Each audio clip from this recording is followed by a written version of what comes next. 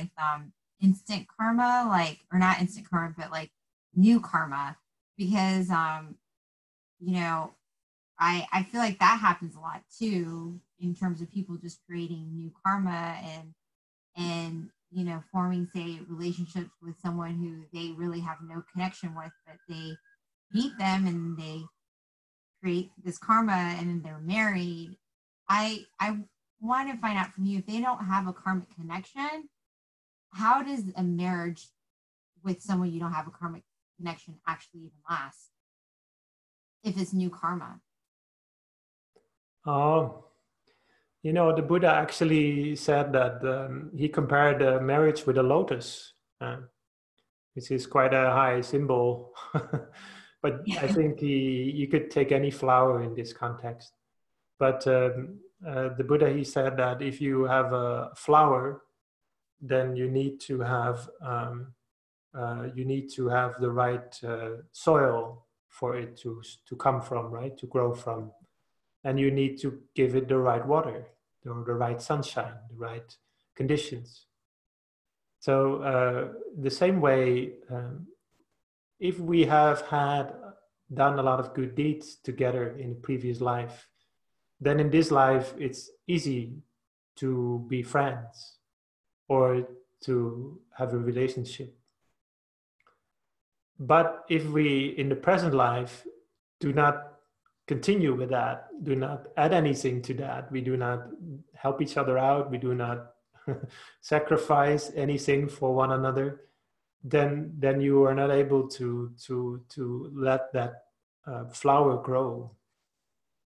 So even for somebody known for his rather ascetic perspective on life, the Buddha, he actually made quite a romantic statement about about relationships. So he did say that if we have a flower, you need to have the right conditions for it to flourish, to grow. So it's not only about the soil. So when you're asking if we two people meet for the first time and they have had not such connection whatsoever, you never have any relationship together in a previous life, will you be able to have a good relationship in the present life? Yes, it's possible. Everything is important what we do right now. But everything, the karma that we do, it's always important that we do good together as well.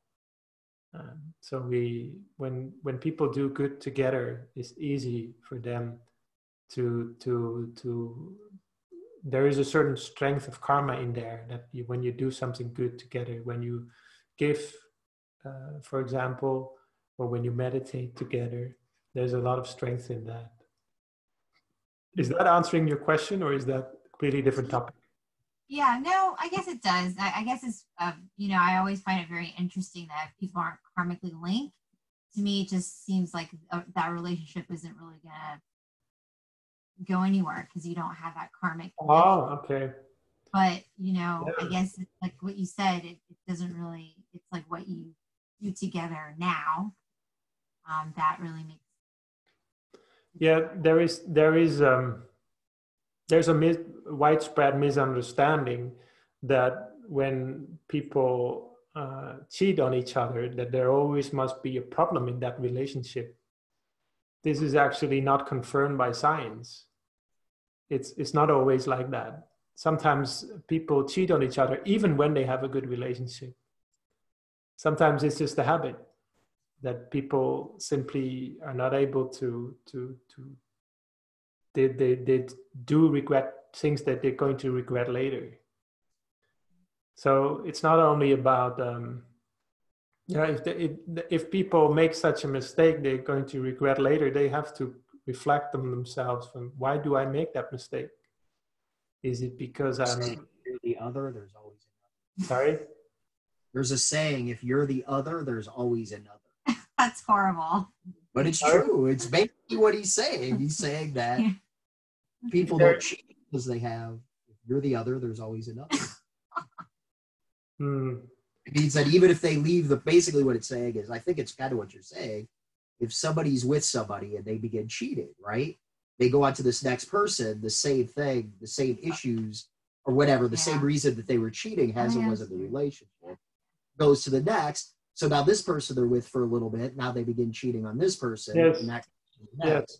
So if you're the other, there's always another. They're always going to be. That's true. It is a certain problem that we human beings tend to always think that the grass of our neighbors is more greener than our own grass. Is that a proverb? Is that a saying in English? Yeah. You know, there's some sayings that we have in English and in Dutch, and sometimes we don't.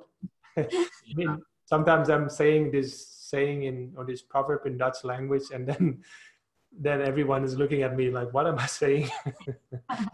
Anyway, that is actually a very important part of that we often think we do not understand that what we have is actually more valuable very often, or at least just as valuable as the things we do not have. But the very nature of greed is that we tend to underappreciate, not appreciate the things we have. So that's why the Buddha, he said that contentment is the greatest wealth.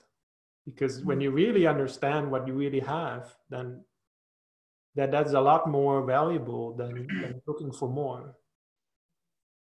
So, but contentment doesn't sound like a very good marriage advice, right? It sounds very old-fashioned and conservative, but contentment is something you can learn by simply allowing your mind to be more in the present.